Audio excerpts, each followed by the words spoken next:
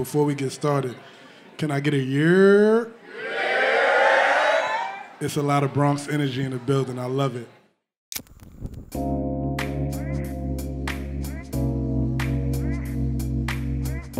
What's up? How you doing? I'm Pierre Sereau, aka Chef P. The P is for plants, positivity, and profit. You dig? Chef Lester Walker. I'm 1/3 of the Culinary Collective, Ghetto Gastro. Overall vibe facilitator and pinch hitter. What's up? I'm John Gray, the architect of the vision, coming in as a curator, bringing together different points of view that we could apply the culinary knowledge of my partners to. The Culinary Creators Project is a food-focused series highlighting innovative chefs shaping the future of food and restaurants. It gives these innovators opportunities to bring their culinary creations to life through squared, powered spaces. Ghetto Gastro is a multidisciplinary culinary collective, and we use food as a medium to tell stories.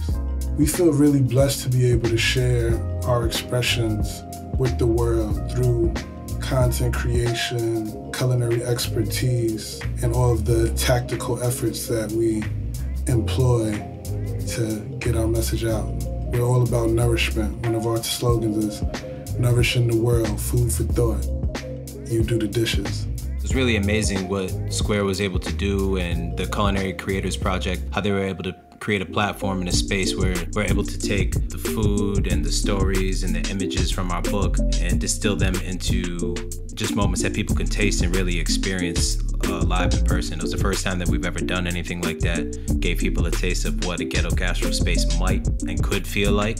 You know, we'll see what the future holds. Through apps like Square, these are giving us opportunities to make some dollars and put them back into the community and not only feed, but it trickles down. It's one of those things that when the community sees us doing it, they know that they can do it as well. The fact that Square is very passionate about economic equality and economic empowerment, that made sense for us to link up and create something historical, because part of the revolution is everybody has to eat, but the revolution also needs to be financed. So with more efficiencies and stronger finances, our communities will become more resilient.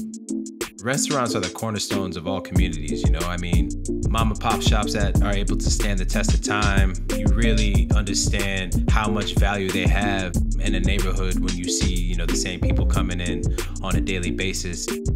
Music, food, and technology, those are like the cornerstones for culture.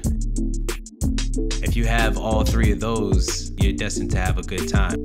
Our goal is to be a pillar of the community and exhibit how to turn an active service out of necessity to something luxurious and sustainable, much like what Square is doing, providing luxury and provides sustainability, in an ecosystem which feeds off of one another. The magic is within the mayhem. You gotta pull disparate things that often people don't think go together, put them together, and you end up with a beautiful gumbo.